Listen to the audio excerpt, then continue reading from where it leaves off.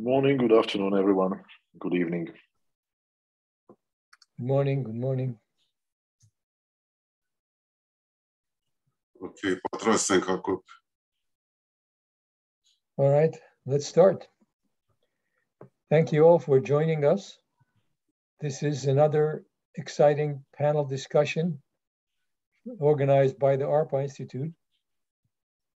As you all may know, ARPA Institute has been working in Armenia for about 30 years. And we have a few very important programs that are ongoing right now. But you can get details about our activities if you go to our website. It's arpainstitute.org. The most important activities are, the first one is we are now in the process of building a class 1000 clean room in the Alekhanian National Lab. This is going to be a place where scientists can do very sensitive research in a very controlled environment. The second project is our science fairs, which we are working with the government of Armenia. This is to organize science fairs in every school of Armenia.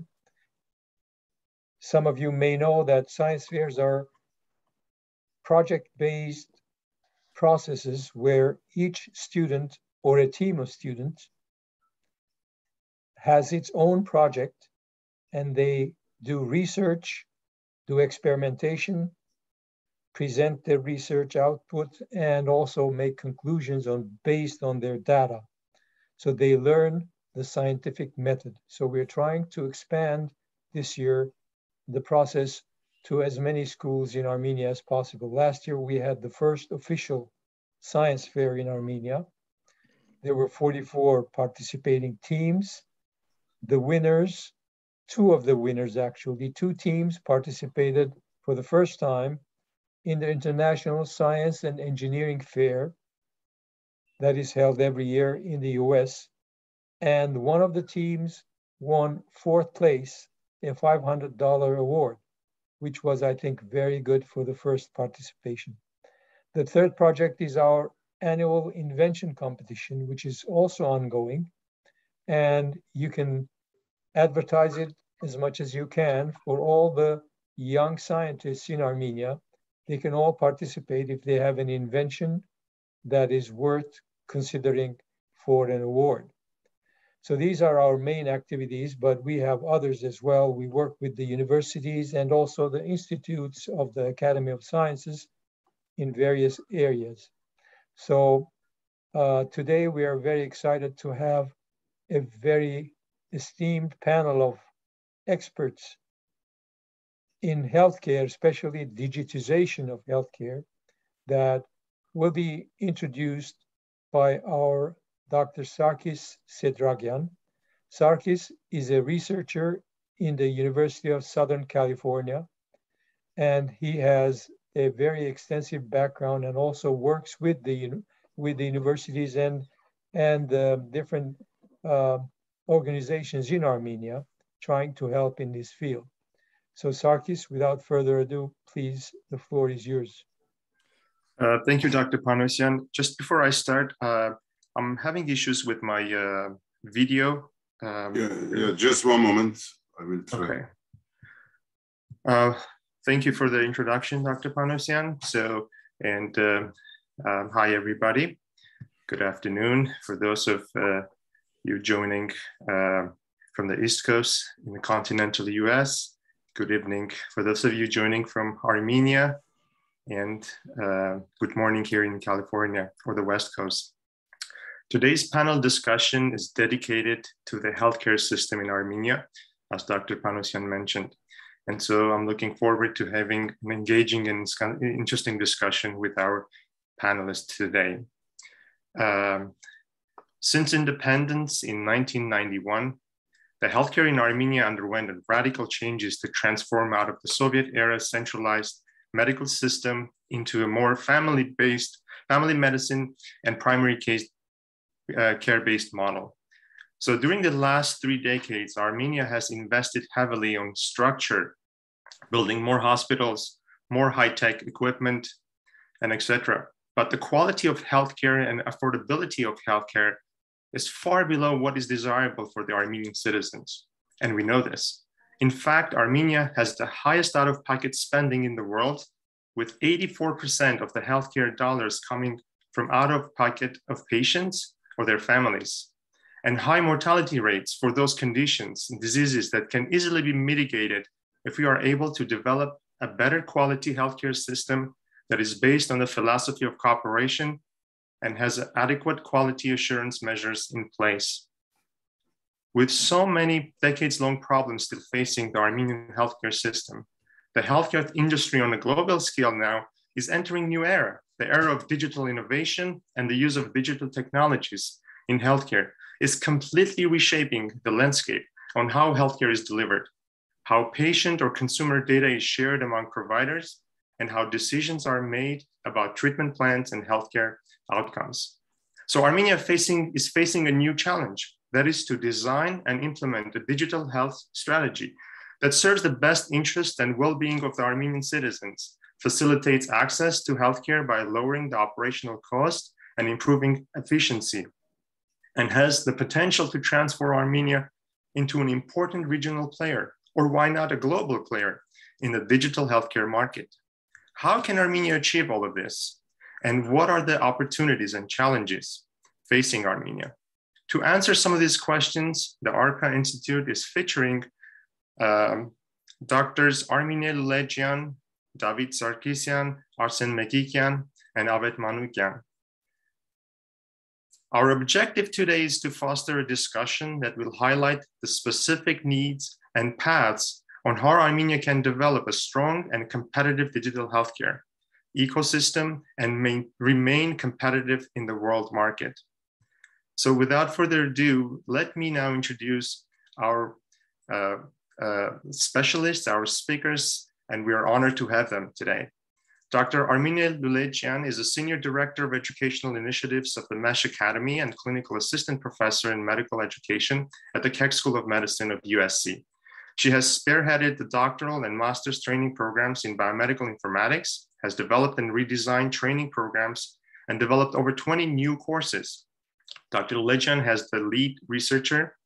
was the lead researcher on patient and provider surveys with the first community electronic health project in the United States at New York City Department of Health and Mental Hygiene. She has researched in the West Los Angeles Veterans Administration and UCLA Center for Health Policy Research. She has Doctor of Education and Master's in Education from Columbia University Teachers College and MPH in Epidemiology from UCLA and Bachelor's in Psychobiology with minor in Near Eastern Studies at UCLA.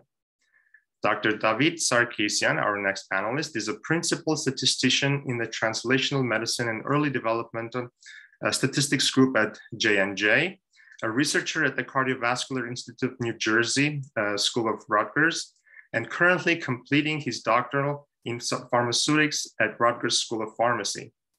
Dr. Sarkisian earned his MS degree in 2011 from Statistics Department at Rutgers University.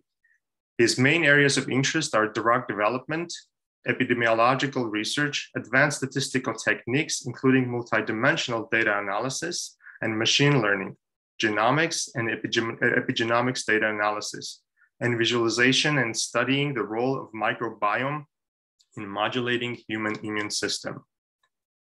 Our next panelist, Dr. Arsen Mekikian, is a professor of medicine at Sorbonne University and specialist of autoimmune diseases with main interest in systemic sclerosis physiopathology. He has a lab on the crosstalk of B and T lymphocytes and is the president of Minhamon, I'm not sure if I'm pronouncing this correctly, and Vexus, which are specialized on management and research of hematological diseases. And lastly, we have Dr. Avet Manukyan, is the executive director of the National eHealth Operator and the founder of Silex SA in Switzerland. He has 25 years of experience in architecting and developing enterprise solutions and massive scale technology systems for national level, meaning the government, e-health, credit bureaus, court automation, and for insurance carriers. Mr. Manukyan has also patented algorithms for processing of digital signals. He has a PhD in computer data sciences from the National Polytechnic University of Armenia. He also has medical informatics credentials from Erasmus University in Rotterdam, medical expert system research program certificate from National Technical University of Athens, and has been a lecturer in National Polytechnic University of Armenia. So I would like to start off by giving 5 minutes to each of you, our panelists, to introduce your vision on how to modernize the Armenian healthcare system in the 21st century. And we can start off, Armenia, with you, please. Do you have access to share your? Perfect.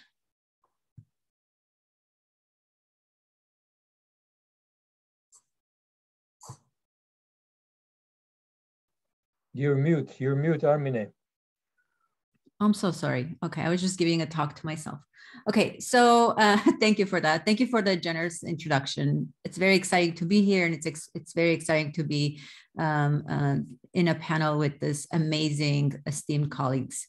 So I made few slides, but some of my slides are really intended to be introductory slides in terms of electronic health records, because I believe we'll be talking a bit about that. So with that, I'll begin. Okay, so as we know, e-health is a driving factor in healthcare everywhere, and primarily because of electronic health records. And electronic health records basically are transforming healthcare in insane ways, especially because of COVID as we speak. Healthcare informaticians, which I'll talk about in a little bit, basically take the data from electronic health records and turn it to information and then generate knowledge.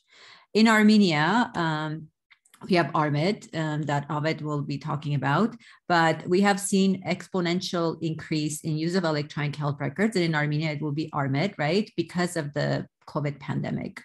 So I wanted to differentiate between electronic medical records and electronic health records. So in essence, I'm not going to go through all of these. If you can give it a quick read so I can stay within my time limit. But EMRs, when people talk about EMRs, basically what it is a digital version of a paper chart, right?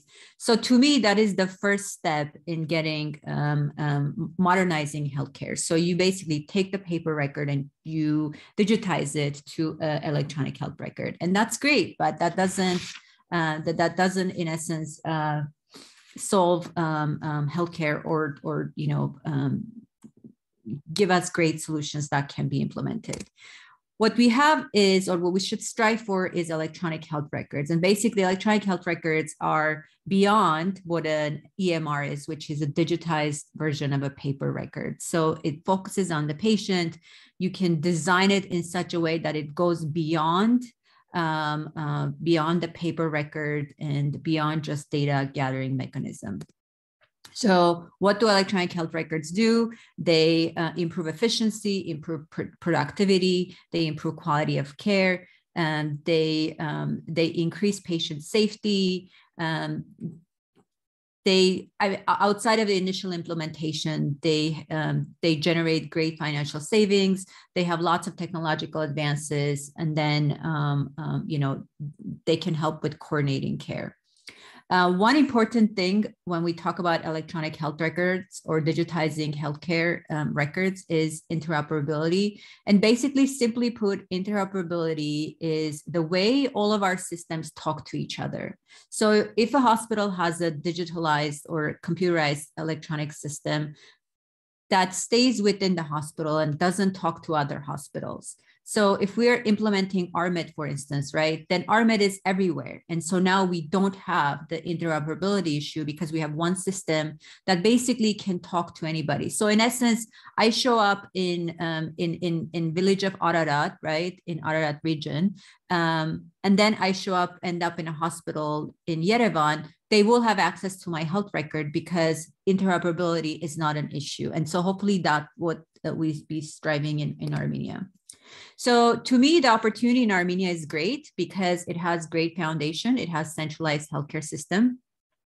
Armenia has incredible technical talent that I'm just getting to know, by the way.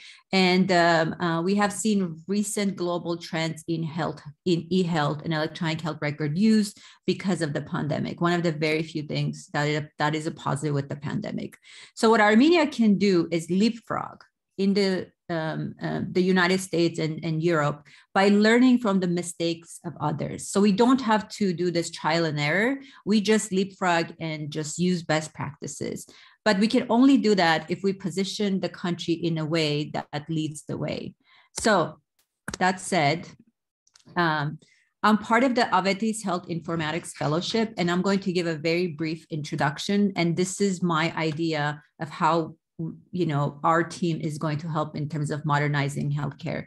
So basically, our vision is that in 10 years, Armenia is training the world-class healthcare informaticians to meet the demand for both local projects as well as companies and international global health for e-health technology for the world.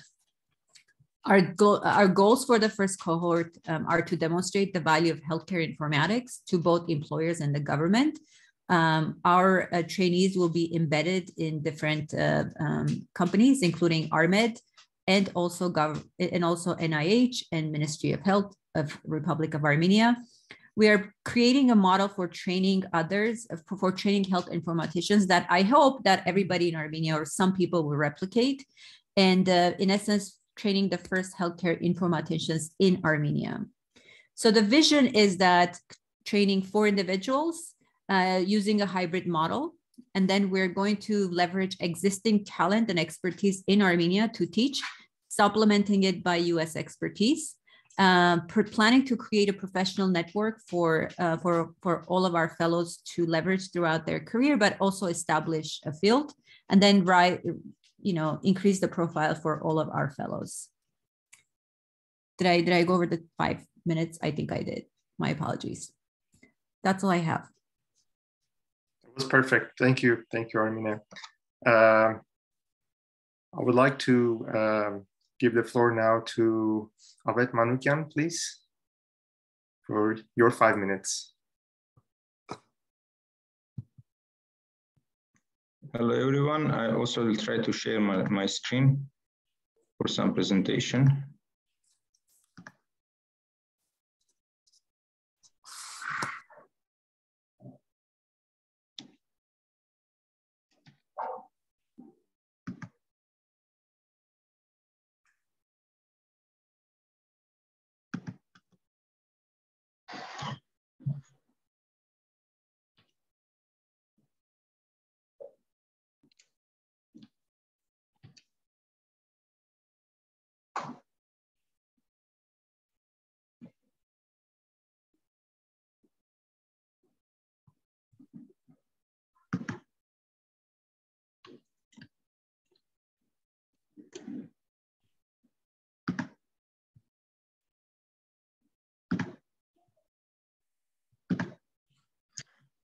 Can you see my screen?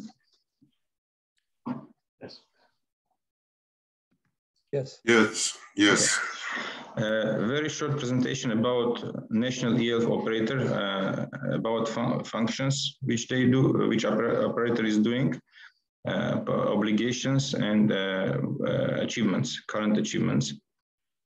So this tool is created by request of government of Armenia, based on specifications prepared by World Bank and provided by Ericsson Global Corporation. And this is a timeline how the system was implemented. So as you see here, it started in 2013, development of the system, and delivered in 2016. 2017, this by a tendering procedure, the company was selected to run this system by a concession agreement, and current numbers are here is the current numbers. Maybe I can just sorry.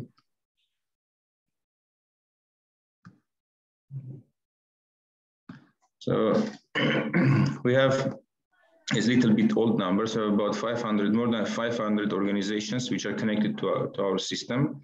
Currently, it's all hospitals, medical polyclinics, ambulatories in the villages, it's medical centers, it's diagnostic centers, labs.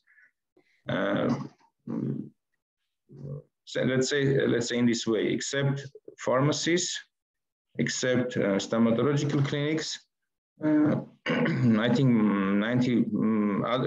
the other organizations are left mainly are already in a system. They have login access, they have registered users, they have training done, and the organizations which run their own EMR systems, they have integrations through special interface. It's we have two possibilities to integrate into API integration to our system. One is HR7 CDA. Second one is a simplified proprietary integration protocol. It's used in some cases. About population, we have records for 2.9 million people currently in our system. Some of these records are like big because they have big history. They have history of visits in that records. Some of these records are just a couple of records done by family doctors. But we have all this data in our system. Also, we are integrated to 6 insurance companies and state health insurance agency, because we are doing a billing for these organizations. Usually, RMET is used very effectively for interactions between different organizations, like let's say between polyclinics and hospitals for referring a patient, between insurance companies and hospitals for claim management and billing. And also RMET is connected to let's say almost all possible third parties which provide any integration interface. So I will number it, like one is SPR, the main integration gateway for us, tax department, Ministry of Finance, so-called ZAGS, which is for death and birth certification, registration organization, schools, data from schools, etc. So we are really very well connected to existing government institutions. On the slide is the list of organizations which is RMET integrated to. So I will not go through this. This is like a big presentation, but in very basic, what we are covering, what kind of services we are covering. So first of all, we obliged to register all the visits which happens in medical organization. We should standardize, formalize data which is inputted by doctors concerning procedures or other manipulations done towards patient. We handle referrals, do electronic referrals, and electronic prescriptions for medicine. But to finalize, because it's linked, it's a big one to finalize my talk. I will not say that everything are so beautiful like I am presenting. To be practical, in 2020, there was a law passed the Armenian parliament about mandatory use of centralized national electronic healthcare records, which obliges all medical organizations to send their data into the central system, but taking into account all things which happen after that with our country, the government decree is not still passed. So you need to have another government decree which shows how to implement that law. So this decree is not yet ready, released. So currently not all organizations are submitting their data into ARMED. It's, let's say, this year, we have about 11 million visits. We are closing this year with 11 million visits. This is a huge number, but taking into account that all COVID-related activities digitally recorded in ARMED, I say 99.9%. That's why we have such numbers. And also we see like we see the increase of interest from all medical institutions, and they voluntarily starting to submit their medical data, their EMR data into the centralized system. So we have a very good trend. Also, we have this year obligation to create these electronic certificates, QR codes for Armenian citizens to travel to different countries. And we have now about 500,000 user accounts who are using ARMED on a very frequent basis. And they have mobile applications under their own usernames, which provides them QR codes, and they can travel or they can show it to authorities. So this is more or less what I want to say at the moment. This is a big thing. I will be ready to answer questions. Thank you. Thank you. Thank you, Abed. That was great. Let's move on, and I would like to give the floor now to Arsen Mekikan, please. Thank you. I don't have diapo, sorry, but I will talk without it, no problem. I will just introduce only some projects from concrete projects from group, and we can discuss after much more levels of health, but mostly the projects from Santé Armenia group, which I coordinate. The first one is from the care is telemedicine health programs, which are connected by professional platforms like OmniDoc, and which are developed actually in several specialties, as dermatology, pediatric dermatology, as rheumatological disease, as oncology, etc., etc. This telemedicine French Armenian platforms will allow several months, probably years after, to have a representation for health data, which are all stocked in some level. The first point is about the creation of the Armenian registries. For the moment, we will very, very soon have the Armenian registry of autoimmune disease and some hereditary disease like angioedema, etc., which will allow several years later to have a much more data to implement in the statistical ways, health data, prevalences, etc., etc.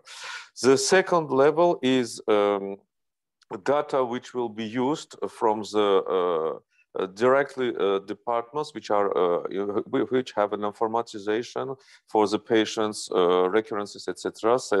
And this project will go in our Goris French Armenian hospital, with cardiological department, with rehabilitation department, with general medicine mobile departments, and in the future a general medicine department, which all data are informatized. The medical file, the patient's file will be informatized to have a representation of the various problems or various indications of medical consultations, etc., etc.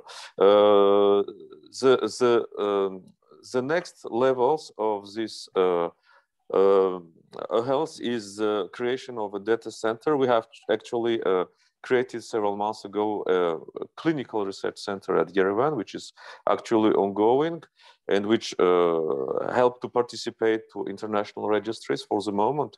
We also soon have a biocollection, a centralized biocollection, we hope in several miles. And the next step will be a big data center. This big data center will start with the next year with a master and license from Sorbonne University and Armenian University, with a master in France for epidemiological and big data and IT intelligence. And this could provide few students which will after could work in the data center as literally epidemiological and big data specialist to use the registries informations, to use from hospital information data, to use it as big data, epidemiological big data, to better determine, of course, the patient's ways, the patient's problems, etc., etc. And the last level is patient's level. We actually have in France programs which we created, which are allowed to patients to connect by web platforms to be registrations and to regularly implement it as questions, as problems. It's very close from, if some of you know, to SPIN model, which is a study from the Canadian International Group. This model will be also created, we hope, in several months for Armenian patients to allow to have a health questionnaire for centers, competent centers for a particular disease, from some question which could be help for the medications, etc., etc. These are very concrete and much concrete levels of health, but which probably could also help to better organize much more important levels on the levels of epidemiological big data, etc., etc. So it's for me. Thank you, Arsen. That was great. Our last 5 minutes, we'll have Arsen. We will have David Sarkisian, please. Thank you, Sarkis. I'll be brief. I just want to talk about healthcare data from a statistician and data scientist, a researcher point of view. And so every time a patient goes to a doctor, it's for their own benefit, of course, first and foremost. But the moment they step into that office, that patient becomes a data point, right? And that data point goes far beyond just benefiting that single individual, right?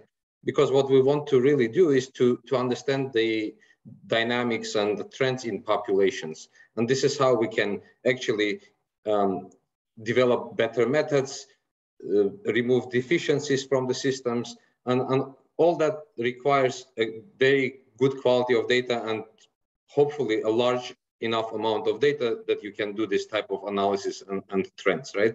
And so what needs to be implemented really to modernize the healthcare in any country, and in Armenia specifically, is to have several key parts to it working, right? Part number one, as Avet already presented, is already in place and working, and we hope it will only develop further. That is data collection, right? We don't want to see any more, paper cards or data that is just kind of fractured and all over the place.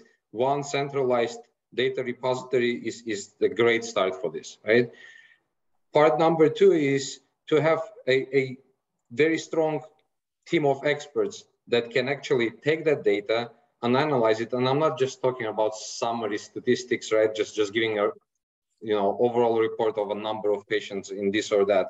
I'm talking about really deep statistical analysis where you can take the population data and analyze, for example, patient outcomes based on comorbidities that are recorded based on their demographics, medication, lab work. I mean, the amount of data is essentially endless, right? The amount of information that you can use for this type of analysis. And based on this, these results, you can then suggest certain changes, in guidelines, in medical guidelines, and this is how it's done in the US in a group that I'm working with at Cardiovascular Institute. By analyzing and by publishing these results, we actually affect healthcare system downstream, right? It might lead to new guidelines, for example, for specific type of patients. It could tell us more about some very specific subpopulations of patients where things are not maybe the way the doctors intuitively think, right?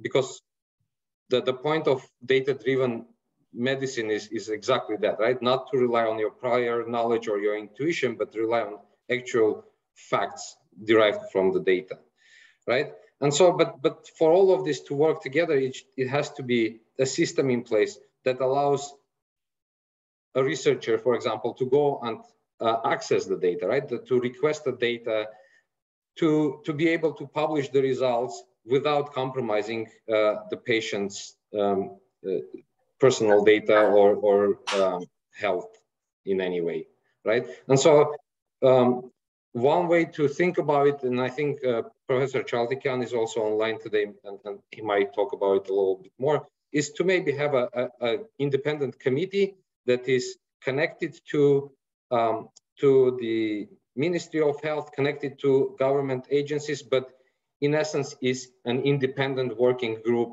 that can develop standard operating procedures, can develop a group that, for example, may review a protocol that are being protocols that are being submitted for a research.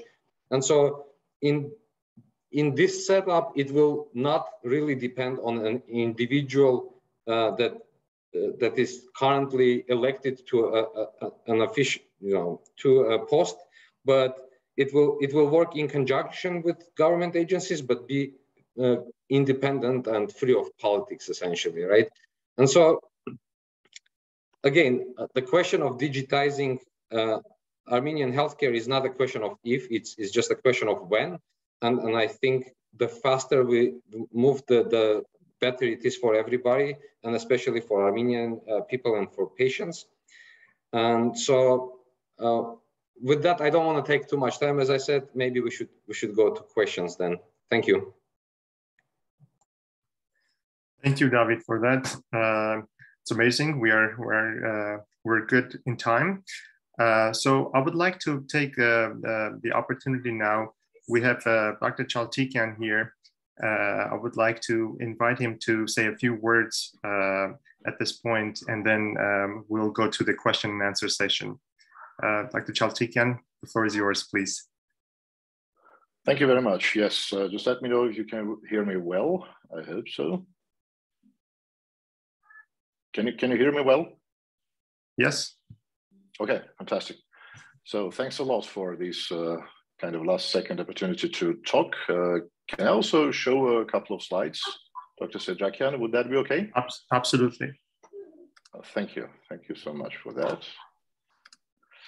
So I just wanted also to probably say a few words on this initiative that we've been working on in the past 3 years already, that resulted from a collaboration. We began working on it together with Professor Robert E. Stepanian of Imperial College London back in 2019. And currently we're also joined by Dr. S.A., also from the United States.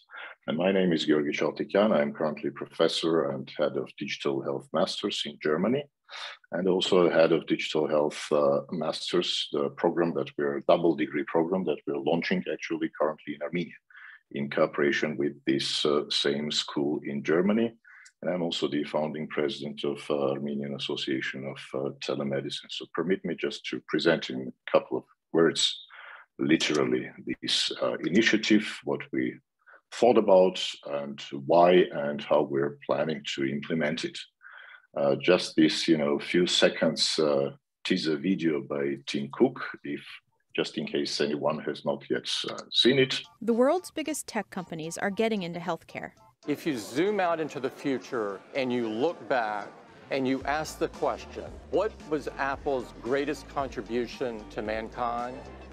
It will be about health. So yes, indeed, this is what Tim Cook says. Apple is looking into, being recognized for nothing else but, or primarily, but its contribution to digital health. And we also know that the McKinsey report that has just been published mentioned digital and health as number 1 and 2 priorities for Armenia. So obviously everybody understands that the digital transformation is perhaps the most revolutionary change to the health systems worldwide that is going to change not just the health of these societies, but the entire societies and the entire humankind. And that is why all global regulators and other key actors such as WHO, ITU, European Commission, OECD, and others are prioritizing digital health. Digital health is being prioritized by national governments, such as, with nations such as Israel or Finland or Estonia positioning themselves as upcoming global leaders in digital health. And so, of course, the big tech.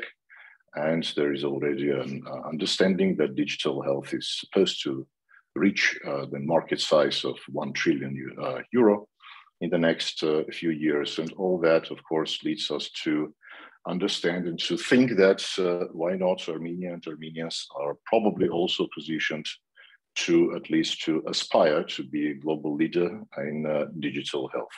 Just so we are on the same page, this is how we understand the digital health with all its components, from digital health records and health information systems, which is basically the e-health part of the digital health, the one which is operated by ARMED in Armenia, but also including, of course, telehealth, mobile health and digital therapeutics, digital imaging, XR, robotics, sensors, AL, healthcare analytics and artificial intelligence, and all the way to precision medicine. So what the idea is that we would like to of course, to work in cooperation with all interested stakeholders and all major players in Armenia, meaning not just Republic of Armenia, but of course also the diaspora, obviously, in creating an environment and an ecosystem for development of digital health. And for that, we've done some preparation steps. Namely, we conducted a workshop with participation of ministerial representatives in past August, in August 2021 in Yerevan. We presented this to the government of Armenia, and we also invited basically all important stakeholders to participate in this initiative. The initiative is structured around the 3 main pillars, components: the wellness operation, which is the implementation of digital health applications and services per se; the research and development, including education with the digital health masters that I've mentioned, is already being launched at one of the universities in Armenia in collaboration with our school in Germany. And no less importantly, creation of a business cluster in digital health with promotion of digital health entrepreneurship and startups. And for that, currently we are in the establishment phase of this initiative. Of course, the work has essentially just begun, the real work, and we are also inviting, and we suggested the government that there must be a digital health council, an independent strategic overseeing board, overseeing and promoting the development of this ecosystem with representation from all public and private actors. And in addition to the council, then there should be an executive center for developing this initiative, as well as foundation for attracting investment. And as a major output of this establishment phase, we suggest and we think of developing and adopting the detailed national digital health strategy in accordance, of course, with the recommendations by WHO and other global regulators based on the global experiences, case studies, and input by various experts, including, of course, you, ladies and gentlemen. And upon that, we think of proceeding to the implementation phase. We think that initially there might be the so-called demonstration projects or demonstrator projects of various digital health services in Armenia, as well as at least one degree study program, at least one large-scale multinational research project, and establishment of the startup incubator or accelerator. And we hope that if all that we are able to implement, then by 2023, the initiative may enter its basically growth and operation phase. So on that, I would like to warmly welcome everybody here in the room and respected panelists. And I would like to you, ladies and gentlemen, to consider this short communication as a call for collaboration, a call for action, and an invitation to join our efforts to find synergies and to think jointly and all together how we should promote and advance digital health in Armenia, not just for the benefit of the and for health of the population of Armenia, but as a chance, and in our opinion, probably the only chance for Armenia to develop economically, to prosper, to thrive, and to make difference globally. Thank you very much for your attention. Thank you, Dr. Chaltikyan, and I'd like to thank you all, our panelists, for excellent presentations. Obviously, there are many interesting initiatives currently being undertaken to develop the healthcare system in Armenia, and it's very encouraging and exciting to bring them all in this panel and talk about them. Obviously, the healthcare system is a vast ecosystem, and we probably don't have enough time during this session to discuss about everything, but hopefully we can touch upon important points that and take-home messages today at the end of today's discussion that we can all go back and start thinking and coming together and working together to advance and help develop the Armenian healthcare network and system. So I would like to now switch to a question and answer session. I would like to thank also our audience for submitting a lot of questions already, and we'll try to address most of them, if not all of them. So thank you for that. So I want to start off by asking following question. Obviously, the healthcare system in Armenia needs a lot of reform to be competitive in the 21st century world, and it's no doubt that the future of healthcare is going digital. And so my first question to all of you is, so how can Armenia be more competitive and successful in that sphere? What is missing precisely in Armenia? What is one important thing that we should all focus to be able to put everything in the right place, or to at least start the development phase and not fall behind developed countries such as Germany and Israel, who are aiming to become pretty much leaders in the digital health.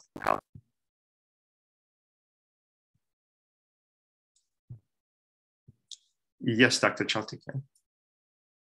Yeah, if you permit me, I think, and that is actually something that has been demonstrated. This is something that many experts talk about around the world. In our opinion, the first and probably the most important thing to start this journey, and the journey is going to be long, of course. It's not going to take us 1 or 2 years to reach to where, let's say, Israel or Germany are currently. But the beginning should be the key to the beginning of the journey, in our opinion, and we're absolutely convinced about that, lies in understanding and commitment to developing digital health in the highest levels of the leadership of the nation and the leadership of the country. So that should be, in our opinion, that is the first and the most important prerequisite. So those who are responsible for the strategic development of the nation should be well aware of the potential of digital health, and they should be committed to that. Secondly, I would say we must achieve, and this is what we've been actually working on. This is one of our major idea and major thought. We need consolidation of all stakeholders, of all players, all actors who are capable of contributing to development of digital health. Consolidation. It must be a joint effort, a joint idea, a priority, and if you wish, an all-Armenian idea. If we understand and we prioritize digital health, then we must all work towards that development. Thank you. Thank you. It sounds like we need to revolutionize our philosophy of how we do medicine and healthcare in general. Dr. Ulejian, I see your hand up, please. Yes. So there's so much we can do in terms of healthcare reform in Armenia. One of the things that I caution about is coming up with scalable solutions that are actually practical. So I would not go ahead and try to compete with Germany right now or any European country. I think Armenia has an opportunity to, in essence, be the first in countries that are in similar situation, right? In the post-Soviet bloc, I think that's where we can say we're the first one to do this, right? I mean, I think if we're going to try to compete, I think we should compete with countries that are similar in that low middle income country profile as to Armenia. In terms of healthcare reform, one of the important things that we've seen over and over again that aids in the success of healthcare is policy. So it has to come from the top down, right? So there needs to be policy about electronic health record use. There needs to be policies about how doctors are paid. Doctors should be paid, what the services they're providing, right? So then like it decreases corruption, it decreases out-of-pocket payments. There needs to be a lot of private and governmental partnerships. We see this with ARMED, right? It's working, but that's also important because if the government is not stable, then at least you could have the private partnerships that carry through, right? Any instabilities that may or may not occur. But also, I think an important aspect of it is the change in the psyche of how we train people, what we focus on, right? So there's no reason why medical schools or any technical schools are not training healthcare technologists. There's no reason why medical schools should not be teaching doctors how to use electronic health records, even if it's a vision, even if it's not like something that's used in the hospital every day. But it's the important thing is to pick ideas or to pick projects that actually end up having results, right? So you can have outcomes, and the outcomes demonstrate the need, but also what can be done. I think that's more important. So in your presentation, you talked about electronic health records, the importance of it. What is the feasibility of bringing this up to speed in Armenia and having it make a difference? That's a really great question. Thanks, Sarkis. So, and Abed, please jump in. So I think some important aspects include making sure all of our doctors buy in to this electronic health record. Like every single doctor should be drinking this Kool-Aid, so to speak, right? Every single doctor in Armenia should believe wholeheartedly that electronic health records are the future of healthcare, right? Yes, there are generational gaps, but there are also logistics, right? Every doctor should have access to a computer. but not only just have a computer, but also be able to use it, right? And be able to access the electronic health record. We should have electronic health records that are just promoted on the patient level, on the clinician level, on the government level, on the financial level, claims level. So, an electronic health record implementation costs a lot at the forefront of implementation, but the benefit you see a few years down the road. Thanks. Armenia asked to respond to Armenia's request. I will bring, there is two sides, pluses and minuses. Pluses, let's start from minuses. Doctors see contributing data into electronic medical records and at the end into electronic healthcare records, which is integrated electronic medical records on a national level. Doctors see several minuses. The incentivization, which is first one is a time. So they are losing time typing in or this information. They may use more effectively. They think in that way, their time to cure a patient, to treat a patient. And the second thing is, which is also very, very important, is transparency. Transparency is incentivizing them. It's a minus for them because I'm absolutely like open person and talking very directly. What we need to understand problems and address the problem and to solve it. So this is another thing which not all hospitals like to be transparent and open all their procedures. Or everything is done towards the patient in a real time, which because our system is real time, to be reflected in a central electronic healthcare records. It's another thing. And pluses, I think all panelists and people already mentioned that so many pluses when you have electronic healthcare record like aggregated in one place, and every next doctor can see what happens with the patient on a historical basis with the previous medical organization and see all the medical history to make the decisions. That's it. Thank you. Dr. Sarkisyan? Yeah, and Sarkis, not doctor just yet. I have another year for that, so David is fine. So I don't view it as a competition at all. I don't think we need to compete with anybody, right? Because what we are trying to do is really to build a modern healthcare system. And so, being best or being better than anybody else should be just a byproduct of being a professional in what we do, right? So for me, the most important thing is to build an expertise, build in processes that allow for, quick turnaround, quick access to data, being able to make sense out of what we're collecting, right?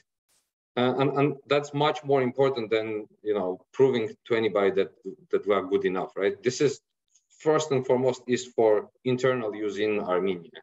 But, that's my subjective opinion. Thank you. And lastly, Dr. Chavtikyan, please. Thank you very much. Yes, I would like to reflect again on the usage of health professionals of the electronic health record.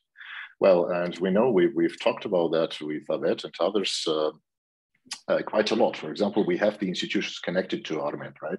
But we still have a very, very insignificant proportion, probably less than 1% of clinical data that is being entered into the electronic medical record, into the electronic health records. Is that correct, Avet? And if this is, if you have, if I'm not correct, please feel free to correct me.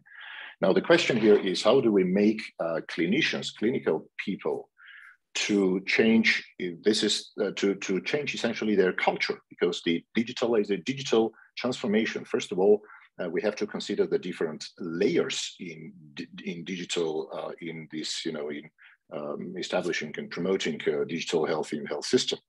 As many experts say, there are several layers, the levels. The digitization is one thing. Digitalization is different. And digital transformation of healthcare is yet different. And digital transformation deals a lot about culture change. It is change of the culture when clinicians should be thinking and doing digital. Now, how do we make clinicians do digital? Well, there are, of course, a lot of challenges. It is certainly a very challenging area. If we remember the High Tech Act in the United States of America. That initiative, federal initiative, there's a lot of American US doctors here. And I've talked, I remember, 10 years, 12 years ago, talking to US doctors, complaining to me how they hate electronic health records and how they hate entering clinical data into electronic health records. And we know a lot of problems with adoption of the EHR technology related to that, because the technology is unfortunately still not perfect. It's far from perfect. Like, by the way, the one thing that we are moving towards, I mean, it will be coming. Of course, new developments will be coming. The Dr. Topol, one of the most prominent experts in digital health, Eric Topol, he once said that the golden era of electronic health records and of electronic health information systems will come when we can get rid of this and this. I'm showing basically my keyboard and mouse, right?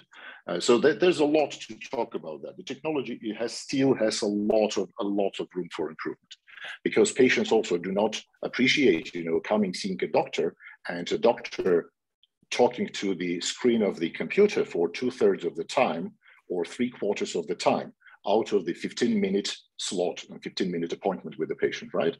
So there is a lot about technology, but it is not only about technology. Why I have always advocated for top-down approach in the e-health component of digital health, because consumer digital health is completely different. There we're going to have the bottoms-up approach. There will be startups, there will be patients eventually requiring and requesting the digital applications. Electronic integrated health information system requires a top-down approach. How that top-down approach has been achieved in the United States? By infusing up to currently $36 billion into the health system. And that is something, ladies and gentlemen, that resulted in the digitalization of health system. When I suggested that a few years ago at one of the top level meeting in Germany, I said, why don't you guys do the same that Americans did? Because we know that it is the High-Tech Act that shifted during the 5 years the number of fully digitalized hospitals, or stage 6, stage 7, MRAM, stage 6, stage 7 hospitals in the US, or hospitals with comprehensive electronic health record, from less than, I guess it was 1% in 2009. I remember very clearly that paper in the New England Journal of Medicine. It was 1% in 2009. In 2017, ladies and gentlemen, it was already more than 90%. So it was that high-tech and the so-called meaningful use initiative. And what was the meaningful use initiative? It was basically, like Abed just mentioned, a system of incentives and disincentives, carrot and stick. We pay money, additional money, to the health institutions in order to be motivated to enter clinical data into the EHR. And sometime later, we start penalizing them. And the US did exactly the same. Back, like I said, 4 years ago, I asked my German colleagues, why you guys don't do the same? They said, what was the answer? Well, US is rich. We're not as rich as the US to do that. Of course, it was ridiculous. And it proved to be ridiculous because 3 years later, Bundestag passed a law that is going to infuse 4.5 billion euros in digitalizing the Germany's health system. Now, this is the answer. Obviously, we understand that Armenia doesn't have 4 billion, neither 36 billion, nor even 4 billion euros or dollars. That's fine. However, the system of incentives and disincentives to make doctors want to use electronic clinical data is still absolutely imaginable, even with the resources that Armenia has. And then finally, about the all these incentives, disincentives, and culture. As long as we see it and we say, we have no money for that, or we don't have this, we don't have that, nothing is going to move. We do not need to find justification for what we're not doing. We need to find means to do what we think is important and necessary to do. Thank you. I think if I were to summarize, we need to focus on the quality rather than the quantity. So we touched upon a few important points in this electronic health records. It's a burden for the doctors or the healthcare professionals to spend the time and enter. And But also there is the other sector, the IT sector, that is responsible for providing this communication. And so IT sector is basically one of the stakeholders in this ecosystem. And the other issue with the electronic health records is patient privacy. And I'm resonating actually questions coming from the audience. What is ARMED doing to, let me read out the question. What is ARMED doing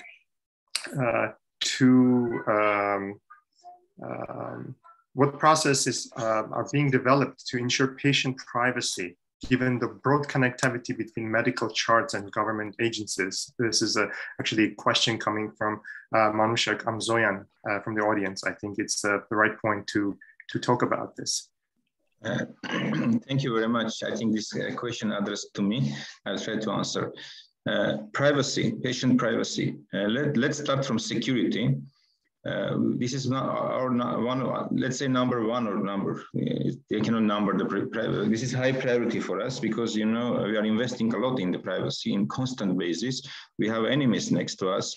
We are trying to hack our databases and steal some medical data on a daily basis. And during the war, it is like 10-fold more. The attacks, hacking attacks we have is 10 times more. But as you know, none of the data is, no leakage, data leakage happens, or nobody can steal any medical data. So we are constantly working on security. Privacy, we have every citizen of Armenia with their electronic passport and PIN number can log in into the ARMED. This is open. This is called a high authorization level or whatever. And they see all the records we have about them in ARMED. And they can block the record, they can stop access to doctors. So there is procedures which are very, very similar to HIPAA, because I mentioned that the system is developed by Ericsson Corporation, and this company is working in European market for a long time doing electronic systems. And these functionalities are there for patient protection.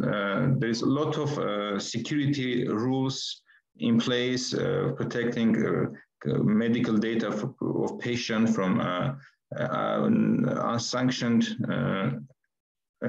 view or access, or either if some access happens, let's say it's called emergency access, if patient unconscious and he cannot give access or sign a consent form, still it's recorded in a logs lifelong. So if this access and view of data is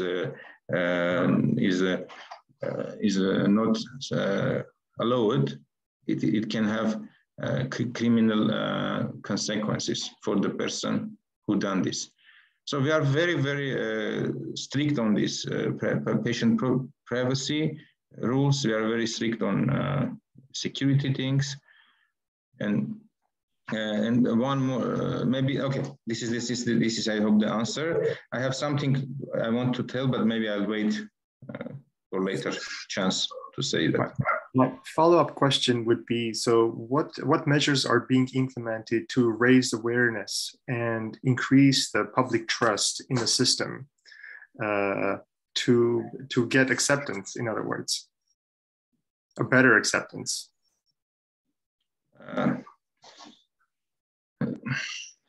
COVID done this. Short answer. People feel the need for this digital data during the COVID. When they need vaccination proofs, they need tests to travel or to show to some authorities, and they start to understand the importance of having their electronic data there. And we start to receive a lot of requests like, why we don't see our other lab tests there? Why only COVID tests we can see in our mobiles? This kind of request starts to rise from just general people like population. And another request we start receiving after this COVID things is why we don't see our radiological pictures like in the system. They start to log into ARMED and they see a lot of records, but no pictures, no DICOM pictures, and say we need a DICOM picture to see. And let's say if we have integrated some mammography, for example, like a couple of hospitals integrated their radiological equipment, DICOM server to our DICOM centralized DICOM server, and some of the patients start to see this. So public awareness, it's more, yeah, currently we don't have some campaign, Ministry of Health is doing some campaign, but it's done through like COVID disaster. So COVID, in a way, is helping transform the system from within. I see two hands. Dr. Chaltikian, please, if you have anything to add.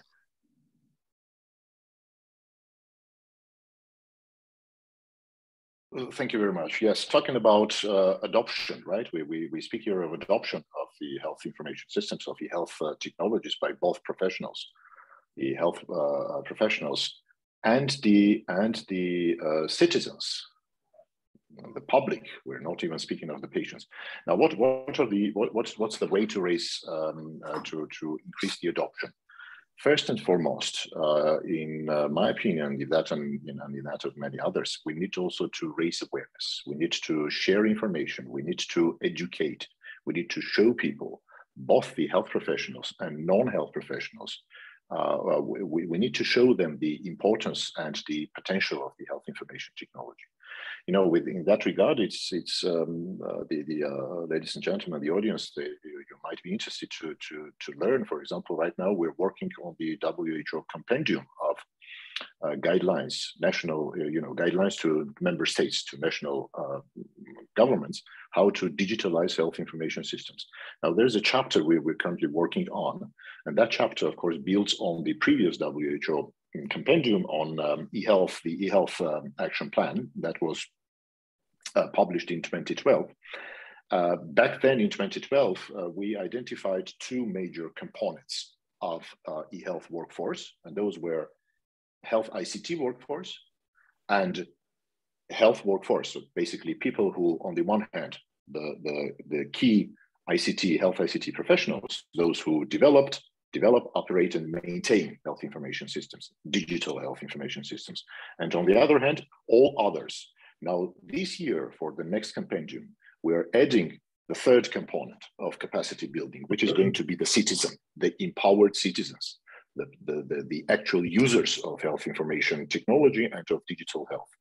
So the measures, it is hard to overemphasize the importance of spreading the word, the importance of raising awareness, and importance of educating both health professionals and the general population, basically.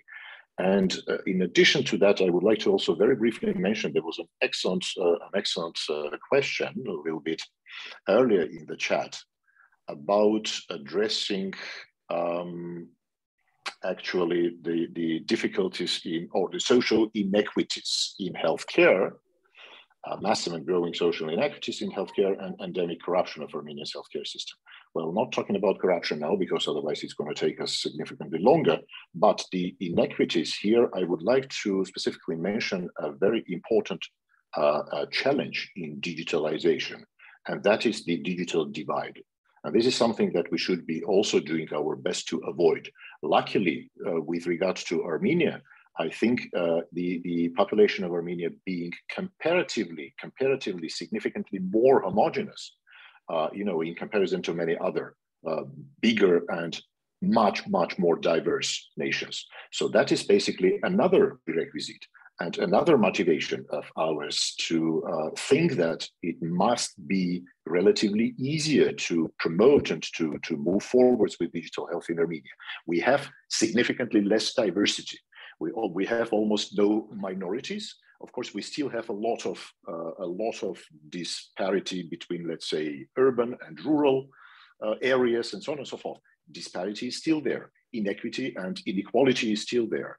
And this digital divide, if we do not address the importance of digital divide, we may as well create a situation when we add, in fact, inequality to the table and not gap it.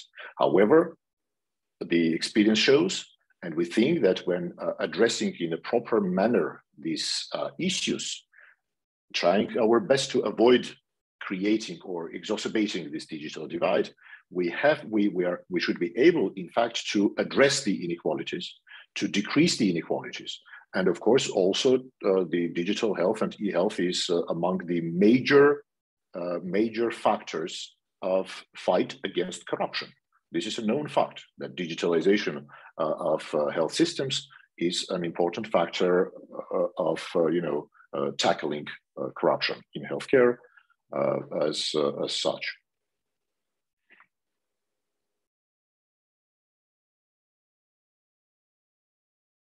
Sarkis, you're muted. Okay, sorry about that. Thanks for that, Dr. Chaltikian. My next question was actually going to be about corruption in Armenia. We know it's in different spheres of life in Armenia, in healthcare and other sectors. So thanks for bringing up that point. And you mentioned that digitization of the system is going to fight corruption. How big of an issue is it exactly? And how is the digitization going to improve that situation? What specific aspects of it are going to change that? Obviously, we talked about change of culture, but if you could elaborate a little bit more, and any other panelists who want to chime in, please.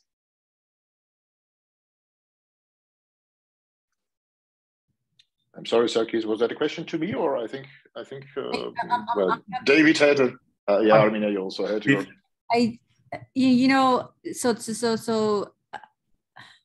electronic health records or digitalization, we shouldn't really talk about that, because to me, when we talk about digitalization, it sounds to me we're taking paper records, implementing it into a computerized medical record, and that should not be the ultimate. That is digitization. I'm sorry, Armenia. Yeah. That's the difference between digitization and digitalization and digital transformation. Yes. Sorry. Okay. Yeah, I understand, but I think our goal should be to implement into just not having a computerized record. So I think we should change the conversation. But electronic health records themselves in the United States, have helped with medical fraud detection, and if you incentivize things, right, or de-incentivize things, payment mechanisms and patient care aspects of healthcare, then you can make good strides in that. However, I almost feel like we're talking about a topic that's taking us away from this. I think I like to really believe that corruption is not going to be a big issue in healthcare in 10 years from Armenia, 10 years down the road in Armenia. I really like to approach this from rosy, by wearing rosy glasses, right? And just really, I want to focus on what are we going to do right now that's going to help us in getting there. And so just focusing on corruption is not, I feel like, the right approach. I could be the lone wolf here. My question was not to focus on corruption, but how is digital health, transformation to digital health, going to eradicate corruption, in other words? Well, you can use claims data, right? So you can use claims data. You can use payment structures. You can, like in the United States, one of the things we've done is look at, not surprisingly, like the same procedure is being charged a lot more in places like New York City versus rural Kansas or Texas, right? So, like if the doctors are performing the same procedure, right? Like, why is it costing more? Like, assuming that you're taking into account the local, the differences in in the local issues related to, you know, rent and what and payments for physicians. So I mean, in similar ways, you know, I mean, once you have data, it's easier to see trends, right? So you look at trending. Thanks for that. I want to change gears a little bit and talk about how the collected healthcare data can be used in research and development. So some of you have touched upon this, but how accessible is the collected data for research or to researchers in Armenia, as well as you know, collaborators abroad? Are there any standard procedures that are in place for researchers to ask for this data? I think who should the researcher contact to, right? Are there institutional review boards like we have in the States and other, you know, developed countries? Do we have a system in place? How is RMED positioned to address some of these questions, which are important for the development of the you know, medical research in the country? I'll try to answer this question. We definitely have a lack of organizational initiative here. So we don't have such mechanism at the moment how researchers can come and get access to the data which is already collected and systematized. And because we currently have very strict laws which disables this kind of initiative. So we definitely need to organize to make an initiative and make a strict rules how this can be done, because I understand the importance of such activity, having researchers to dig into data, and because we are collecting more and more data, we are collecting more and more structured data, which can be very interesting for researchers. And we're doing it on a vertical and horizontal basis. So if patient is in one hospital and move to another hospital or another polyclinic, at the end, all the data is aggregated in one central place. Jeudi, là, quand tu n'étais pas là et que tu étais à ton foot, on avait laissé un petit orangina dans le frigo. Arsène, mais je me suis dit, tiens, je vais le garder pour mon goûter de demain. Arsène, Arsène, do you mind? Yes. So this is the answer. We need to work on this. We don't have a strict mechanism how to give access to our data, which is collected. And another thing I want to add here is structure.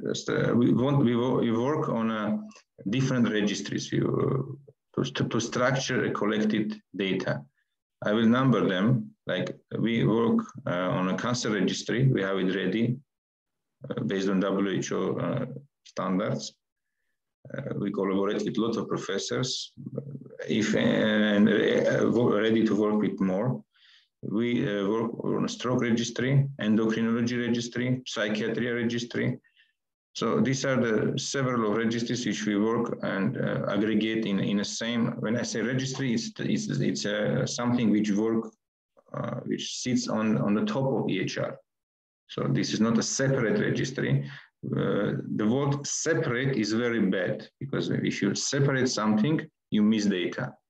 Yeah, so we synchronize everything and to work on one electronic healthcare data, but standardize them to be interesting for researchers, not just have a free text if you enter and you don't know what to do, but it's now structured, standardized, based on international best practices. But here we need, when I say we, I mean also a government, needs a lot of support and help of specialists for different areas to come into and to help in the right way to standardize, structurize data, to make policies, how to access the data of researchers, etc., etc.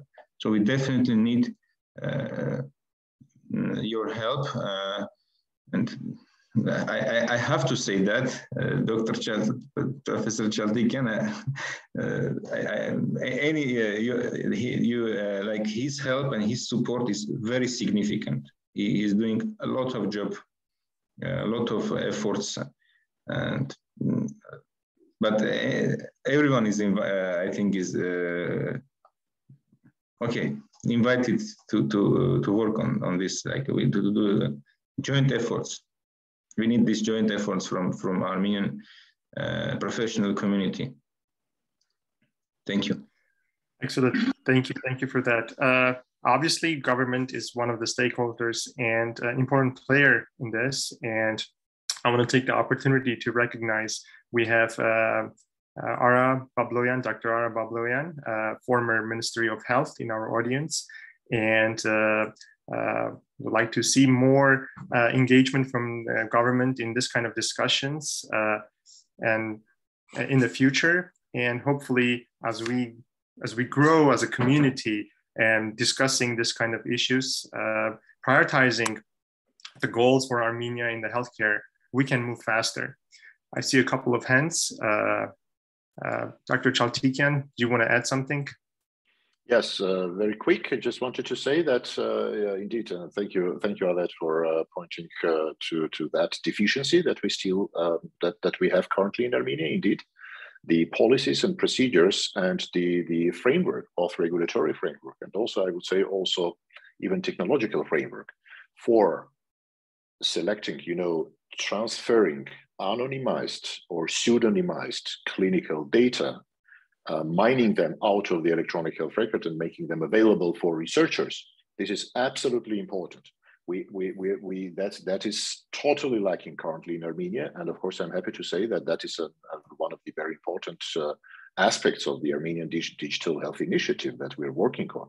Of course, in our opinion, there must be even an independent, pretty much in the same way as we advocate an independent digital health council, that must not be even reporting to the Minister of Health, because we've kept saying that digital health and digital health initiative is not going to be, if we take it, if we are to accept our vision, this is not going to be something which should be under the auspices of the Ministry of Health. That is why we have approached already 5 ministries, as we say. I call it 4+1: the Ministries of Health, high-tech industry, economics, education, science, and company, as well as the High Commissioner of Diaspora. It must be approached essentially by the entire government. Now, about the research, pretty much the same way as the Digital Health Council, we suggest also establishing an independent body that must be overseeing basically the database and the ecosystem of pseudonymized or anonymized research data. This is going to be something very similar to what the European Union is currently doing. There's an initiative in the entire European Union right now which attempts to bring together anonymized health data, and they call it European Health Data Space, a common European health data space. Unless we're able to tap the potential of the digital health data for research and development, all of that will essentially make no sense. Thank you. David, did you want to add something to that? No, thank you. I think everything I wanted to say was addressed already. Perfect. Dr. McKinnon? Thank you, Sarkis. I think there is 2 important issues. The first one is that actually we really have from the diaspora to be much more coordinated, because we have a lot of initiatives, but we still really have a very dispersion. So it's probably the important information for me to really have in our diaspora, in world diaspora, which is very active. It's really probably a very good thing. And the coordination is probably still not sufficiently developed from our side. From Armenian side, we just have to see that they are not very much, that they have a lot of such difficulties actually, and thus the digitalization is of course not a priority probably for this particular moment. And this is the reason why I believe that we have to really organize the structures as we done for the Clinical Research Center, which is completely subventioned by us, but also people which are working in this center are people which are from France or formed by France. We have, in this particular moment of Armenia, where they don't have the possibility to have this financial support, etc., for the digitalization, we have to organize the structures in Armenia which do the job. And this is really, in this moment, what I believe. We have to develop a data center, a big data center, which is completely organized by diaspora, of course, with Armenian colleagues, to really help the first steps.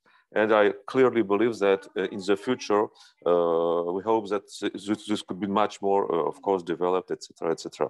For instance, which is difficult for clinician as me, is that patients don't have a real even complete paper document field, and of course, don't have an electronic field. And these are, of course, the next steps, which are clearly very important, because this is clearly a future to have patients which can have a document for different doctors, etc., etc. Thank you for that. We have a question from the audience, from Ara, asking, is the system, I'm assuming this is referring to the RMED system, is the system built on a platform that allows easy integration and exchange of information, which is the HLA7 platform? In theory, was supposed to allow for portability of the information. I think that was the question. Is the system able to integrate? Sorry, I already answered it in the chat of it, but you please take that to live as well. Yes, definitely. Sorry about that. Yeah, definitely system has integration APIs. Like I mentioned, it's HL7 CDA and proprietary simplified API to integrate. We have experience from Erebuni, from Astrik, from several, so I don't need to number all of them. So many laboratories and hospitals already integrated. So RMED is here to support different ICT companies, like technological companies, to develop and grow their products, their digital products, and to make them work better and according to the international standards, and synchronizing their products with the government requirements. We are in very good partnership with, I will easily say, all software companies in Armenia who are working in digital field. And this is my, let's say, strong recommendation for anyone who have some digital initiative, which is related to digital medicine. I ask them very kindly to synchronize these initiatives with our company, because we will really help them and make it make the efficiency of their job higher, not to allow duplication of something which is already done or already doing by someone, to join these efforts effectively on the platform which we already have, on the data centers we already have. We have about we have equipment, about more than $2 million is invested in this equipment, which is completely redundant to data centers in Yerevan, in Gyumri. So a lot of technical and infrastructural problems are solved. I'm asking to synchronize and to be more effective on this platform. So we are very open, very supportive, and anyone who will start to work with us, you'll see what kind of positive impact we bring to the initiative and how fast it will move forward. Thank you. Excellent, thank you. Dr. Chaltikian, I see your hand. Did you want to add something? Yeah, thank you. I just wanted to say that, absolutely agree with Avet, of course, and with this idea. I wanted to say that the exact idea of having this, digital health council, and for bringing together all the stakeholders, basically all interested actors. So that is, as we already said, that is one of the primary motivations of this initiative. And unless we have something like that, we have the common platform, we have the common umbrella, a council where everybody come and at least learn about who is doing what, and synchronize, like Avet says, and find synergies, rather than doing some isolated things in silos. Unless we have that, and the best way to achieve that is to have this council where everybody will be represented. And the next steps, also being the special body for certifying, for example, digital health technology, because eventually we should come to that level as well. So unless we have that, we will continue having a lot of redundancies. We will continue having desynchronization, and we will be dispersing our efforts, and we will essentially never achieve that beautiful vision of that some would probably think a fairy tale, but we insist that it is absolutely possible. Like a famous teacher and visionary Hans Rosling used to say.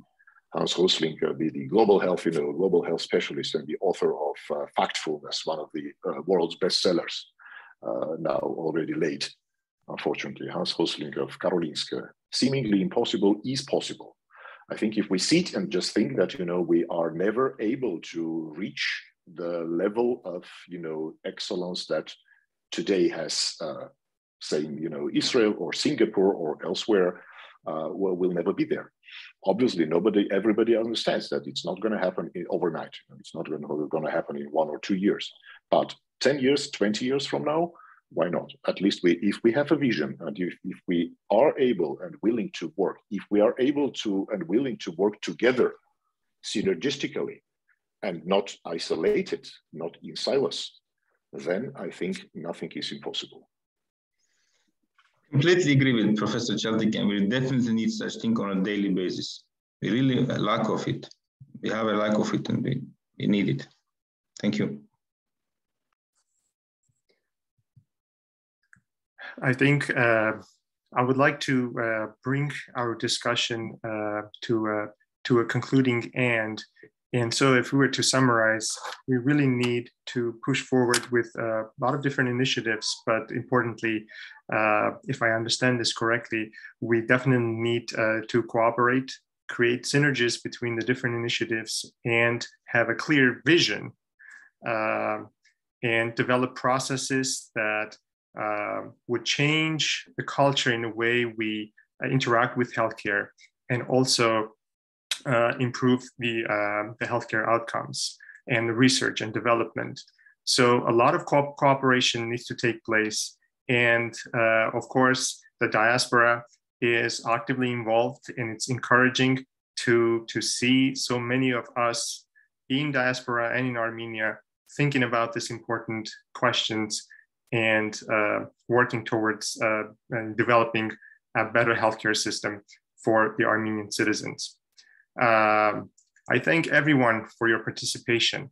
And for the closing, I would like to give 2-3 minutes to each one of you for closing remarks, concluding thoughts and take-home messages from our discussion today.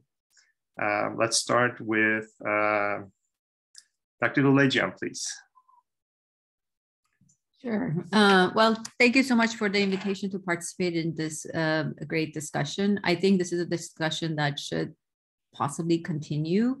It can be focused on different areas of Armenia's emerging healthcare market, and how we can collectively modernize or help modernize Armenia's healthcare. To me, I'm an educator at heart, so I think this goes back to how do we start training our future doctors? It should probably start, you know, in high school. Technical schools should have programs that can help us with training health IT professionals that are very integral part of modernizing a healthcare system that that uses electronic health records, and of course teaching it or teaching all kinds of necessary skills, including computer science, you know, data management, use of electronic health records, understanding of, you know, panel system management or clinical reminders for doctors at the professional and medical schools. Thank you. Dr. McKinnon, your last words, please. Yeah, just to say that I'm really happy that there is such an initiative about this very, very important question. I also believe that Armenia could be very, very strong in this particular field with, of course, the help of all so much important diaspora specialists. I'm not a specialist from my side in digital health, but I see a lot of very, very strong candidates. So it's just a positive, you know, issue, because we all also time actually to probably have some positive issues. I think that's really the most important field in which Armenia could be one day, I believe, really a real strong candidate and strong leader. So we have just to really work all together. Thank you again for this initiative. Thank you. Dr. Manukyan? I will say thank you very much for such event, and I think this is very, very positive, and I hope this will be this kind of events can happen more frequent, and on some time we will come to some action plans of what should be done. Thank you very much. Thank you. Thank you. David? Thank you, Sarkis. Yeah, I think there were a lot of very interesting, very important issues raised here, and I hope we're not going to lose momentum, right? We should just push forward with all these ideas, hopefully unifying around something like Dr. Chaltikyan proposed, right? Some sort of a committee, and really inviting more and more experts, and more, maybe most importantly, is to work on developing local communities of experts, right, in biomedical field, with not just understanding of what they are doing, but with deep knowledge of their particular fields. And I think a group like this can really boost that in Armenia, and hopefully we can all participate as much as we can. Thank you, Sarkis. Excellent. And Dr. Chaltikyan, if you may, please. Yes, sure. Well, first of all, I would like to thank again ARPA for organizing this super interesting and, in my opinion, very important panel. Jakob, thanks personally to you, and Sarkis, thanks for allowing me basically to jump in at the last second to participate. And congratulations and big thanks to all panelists. Yes, I would like to echo actually what Dr. McKinnon has just said, and other panelists, and David Sarkisyan and Dr. Ulejan and Adet Manukyan. It is our belief, our strong belief, that Armenia is capable of doing better and doing well, doing fine in digitalization of its healthcare system. And it is our strong belief that Armenia has that we have opportunity, that that it is possible for Armenia to develop in what we like to call the, health Silicon Valley or highlands or whatever of Caucasus, to develop into a nation which is known as the leader in digital health, perhaps again in the mid to long term. With that regard, I would like to stress, to emphasize once again, that the core idea of this initiative is to bring together, to align and to synchronize all those who are interested in working towards making making Armenia prosper, making Armenia thrive through digitalization of healthcare, through digital health. We're absolutely open. We're happy to engage and to work, to collaborate with all groups, all professionals who are interested in the same. We are absolutely away from any any groups, any politics, any other interests. We are just enthusiasts and professionals who think that this is super important for our nation, for the entire distributed nation of Armenians around the world, that this is super important for the Armenian states. And we think we do have some expertise and some knowledge on how to move it forward, but we need the efforts and the support of the entire community globally in order to move that further.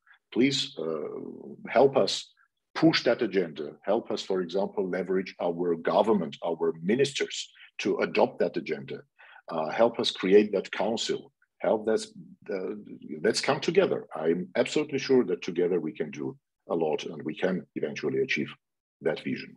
Thank you very much once again. Thank you. I would like to take the time again and thank you all our panelists for engaging an interesting discussion. Hopefully we can organize more similar events in the future and cover many other topics that we haven't had time to talk about today.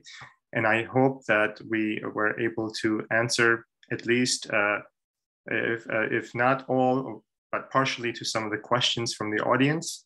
The chat has been active, and I see that we have questions and answers continuously rolling in the chat. That is great. Thank you to all in the audience for your patience and participation and attentively following us. The events that ARPA Institute is initiating, this panel discussions, and have a great weekend. Thank you. Thank you, Sarkis. Thank you very much, everybody, especially the specialists, the panelists, the esteemed panelists, and we had a very good discussion. I think it was productive. We will organize next year a similar event, invite even more experts, and see if there is any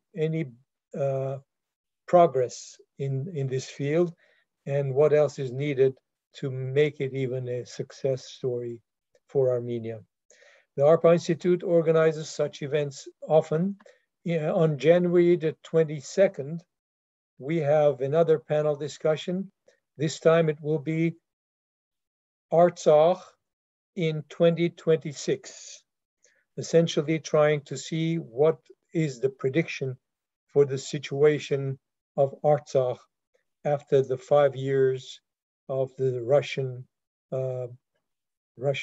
help. So you will be invited, you will receive the announcements, obviously. If we do not have your email, please send us your email at info@arpainstitute.org, and we will send you the announcements that are upcoming. We will appreciate any donations so that we can try to do even more for Armenia. Thank you again, and we'll see you next time.